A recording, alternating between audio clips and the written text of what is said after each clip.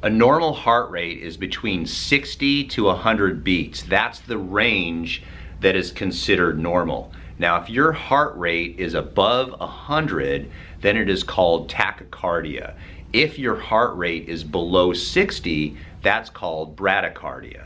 Here are 5 ways that you can make sure your heart rate is considered in that normal range. Most people that are unhealthy have too high of a heart rate.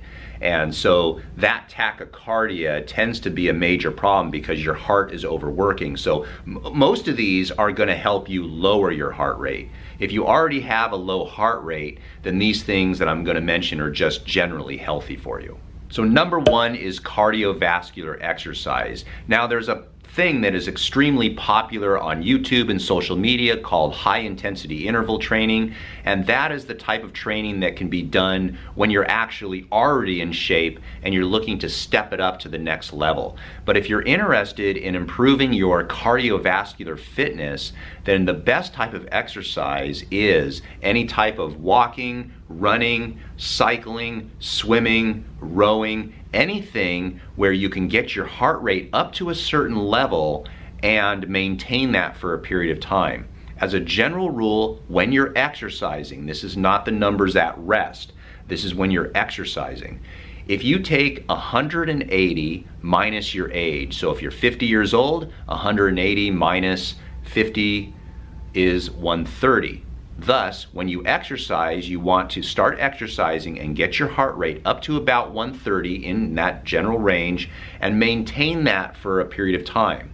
The problem with high intensity interval training is your heart rate will skyrocket really high, and then you'll be letting it drop down. Then it'll go high again and drop down, and that up and down interval is great for fitness. But as far as cardiovascular fitness, you want to be able to maintain a reasonable heart rate so that you're not getting into that super high heart rate that could be dangerous if you already have cardiovascular disease. Number 2 is eating fish. People that eat fish, according to the American Heart Association, have lower resting heart rates. So twice a week at least, eat your fish. Number 3 is a little easier said than done, but you need to reduce stress. When you have a lot of stress over a period of time, it raises your cortisol levels, it raises your adrenaline, it stimulates your sympathetic nervous system, and all these things will raise your blood pressure.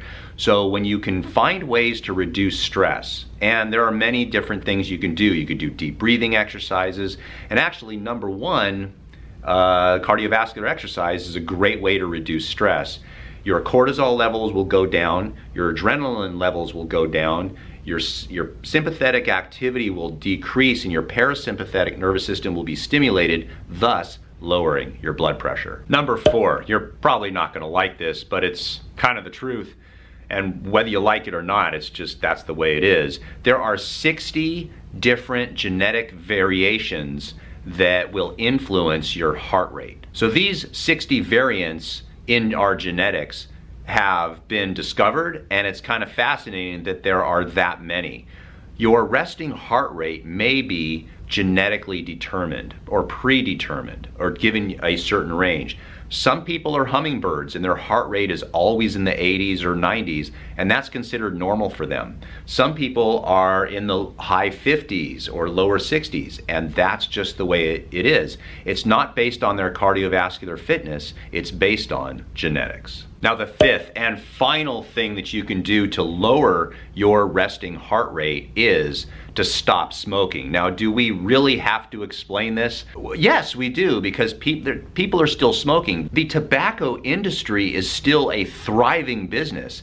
If there was no demand, they wouldn't be in business. But quite frankly, if you look at their stock, they're doing just fine. So clearly a lot of people are still smoking. Now the issue with smoking is when you do smoke, your body is essentially deprived of oxygen. And when your body needs more oxygen, your heart is going to work harder in order to try to get oxygen to those tissues that need it.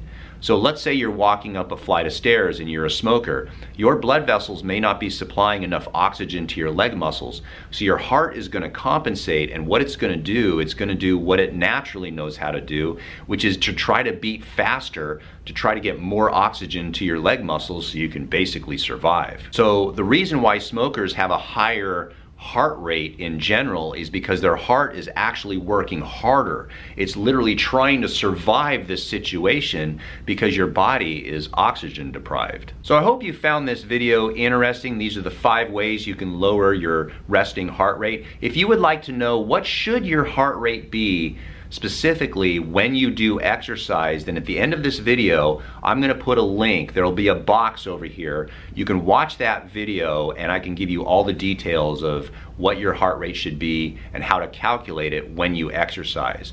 So make sure and wait till the end of the video and I'll make sure and put that box right there. You just have to click it. I have 2 more things I'm gonna discuss with you and then you can get on to that video. Lower blood pressure, enhanced heart health, protect your arteries, improve your energy, improve your bone health, help migraines, chronic pain, and depression, reduce artery stiffness, and better sleep. These are only the tip of the iceberg when it comes to the benefits of magnesium. The soil sucks, we don't eat enough organic vegetables, and that is why it's so hard to get enough magnesium in our diet. Now the supplements that I take are from the video sponsor Magnesium Breakthrough, and they have a great product that has 7 different types of magnesium in it, all listed right here. Now when you get all these major forms of magnesium, then your body really starts to improve, and that is when the magic happens. I take 2 tablets at nighttime. It gives me 500 milligrams of magnesium per day, and it really helps me sleep like a baby. There will be a discount code and the link for this type of magnesium down in the description. If you have specific questions in regard to blood pressure, your own health and wellness,